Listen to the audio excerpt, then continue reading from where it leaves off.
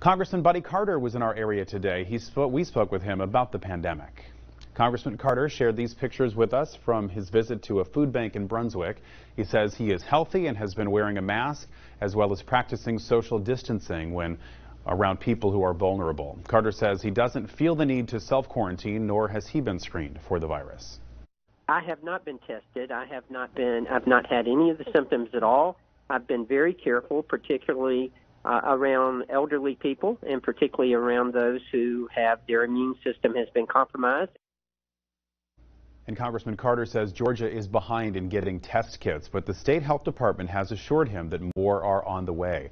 We have the full interview online at WSAV.com/coronavirus.